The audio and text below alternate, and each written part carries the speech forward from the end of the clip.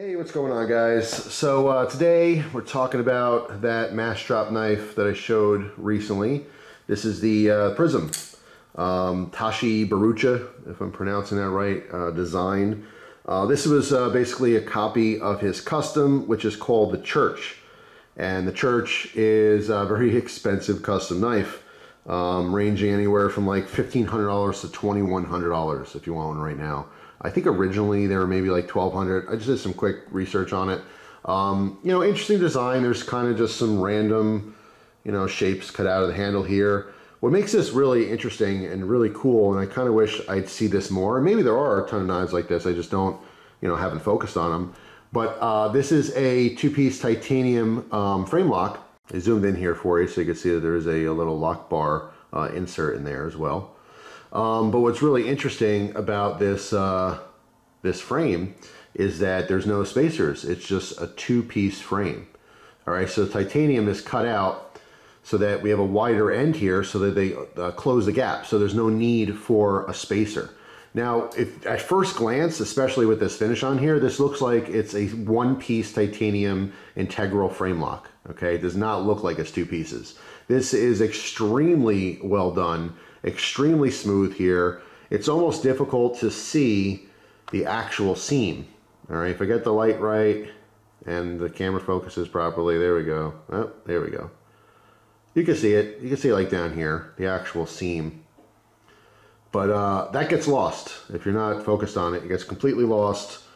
It's a very, very comfortable design, having it like that. It's just really, really nice. I mean, again, we're not doing a whole lot of stabbing, and the reverse grip feels awesome. It's just super smooth.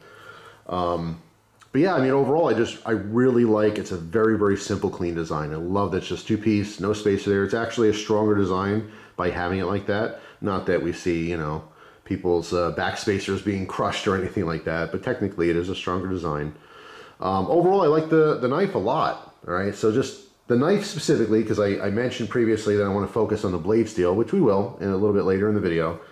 But the knife design is fantastic. I love it. I love everything about it. There is a large opening hole here. I have been doing the little, like, you know, spider flick to get it out. Just seems natural and easy with this one. You can obviously, you know, use the large opening to slowly open it. Flicking it open with the thumb is a little bit more difficult for me. See, I just slipped off because I couldn't grab it. You can still do it, but it's not very consistent. So I just tend to do that little middle finger spider flick. Super comfortable. So here's a closer look at it. Just want to give it a little spin, closed.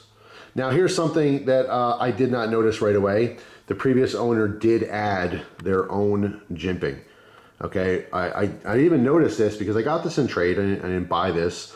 I traded for it. It was an interesting offer. Haven't seen it before, and I thought, oh yeah, cool, I'll check it out. And I carried this a couple times before I even knew, because when I was looking at stock pictures of this, because I wanted to see what other colors were available, and there were originally, there was 3 other colors. This is the blue one. But I'm looking at it, I'm like, there's no jimping in the stock picture, and I kind of looked at this closer, and I realized that this was kind of homemade. All right, so homemade jimping that's totally functional, but obviously does not come, you know, on the stock knife. And here's a little shot of it open. I just like the design. I mean, the knife itself is fantastic. I would highly recommend this. Originally, these are around $200. I mean, now that they're long gone, I'm not sure what the secondary market has to offer on them. But, you know, if you really, really want one, you could find one somewhere.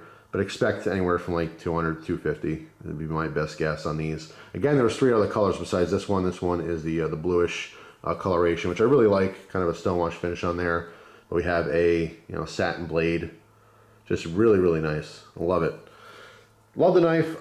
As far as the pocket clip, and by the way, super, super smooth too. All right. Just awesome. The pocket clip is somewhere in between super loose and stiff.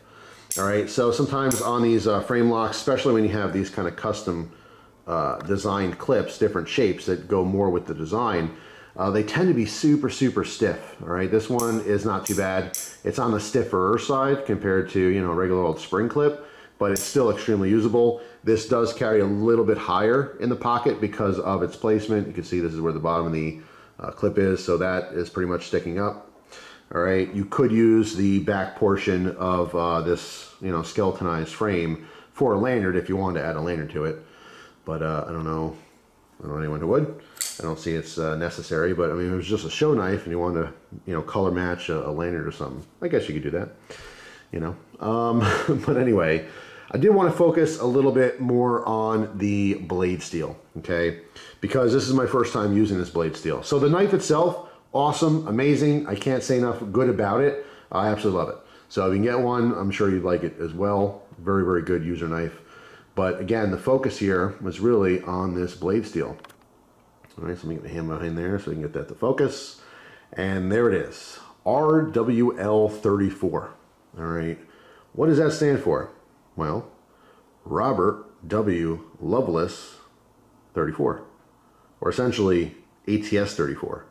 Because Bob Lovelace, which we know him as, most people, his actual full name is Robert W. Lovelace. He is a god in the knife community. All right, definite knife OG, custom maker, heavily involved in the knife industry for many, many years. Unfortunately, he passed away back in 2010. Very, very sad. But he was a big fan of using ATS 34. ATS 34 is a Japanese ball bearing steel. Now, when I got into the knife scene back in the early 90s and started learning about knives and seeing some more expensive knives, you saw a lot of 154 CM being used, but you also saw a lot of ATS 34. And there was a big rush of all these different knives made in Japan because the Japanese cutlery were just top notch, some of the best in the world. All right, and ATS 34 was heavily used by a lot of different companies. I'm still a huge fan of it, and I love 154 CM, and they're both very, very close. They're pretty much identical. You know, it's just made in different places. That's all it really is.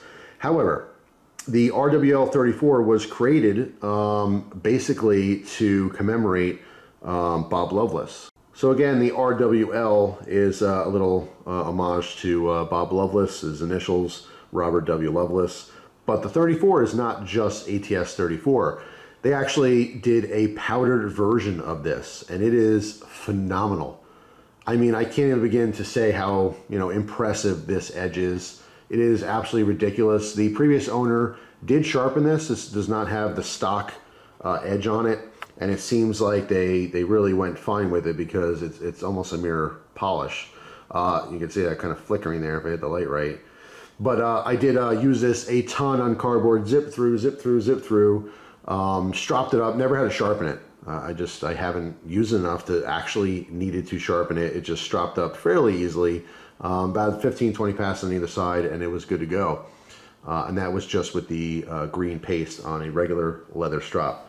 Now, I know I've talked about this in the past, but just in case you haven't seen those videos, powdered steels are amazing. They're absolutely amazing. When you put a steel together with powder, you can have much smaller molecules, okay? So the carbon is much, much smaller. So I don't know, imagine a ball pit, okay? You know, like when you're a kid or if you have kids and you brought them to play areas or whatever, and you have that pit with all those plastic balls in it, right? Imagine each one of those balls is your different elements, you know? And that's like on a molecular structure. So you're looking through a microscope, you're seeing those solid chunks of carbon, right? Imagine now you refill that with golf balls. That's the difference, okay? They're much smaller molecules, all right? So when you have a tighter grain structure on steel, you can have a finer edge. So these powdered steels are literally able to get sharper, okay, than their counterparts. It really is just amazing stuff. I'm a huge fan of all the powdered steels. To give you an example, if you've used 154 CM, and if you've been around the knife scene for a while, that's probably something you're familiar with. 154 CM is an awesome steel, but it's not as good as CPM 154. Those are two different steels, okay? The powdered version of a steel is almost always better in a lot of different ways, but it just really takes an amazing, amazing edge. This thing it's a lightsaber. It's crazy how great this slices. But yeah, anyway, the knife itself, the Massdrop Prism, definitely an A+ on that. I mean, if you can find one, try it. Definitely try it. If you like the way it looks, you like the design, it is comfortable. The only downside is how that carries. I know some people do like their, you know, super deep conceal clips and stuff, so having that stick up a little bit might be kind of a bummer to you. But as far as its usability, it's through the roof. It's very comfortable.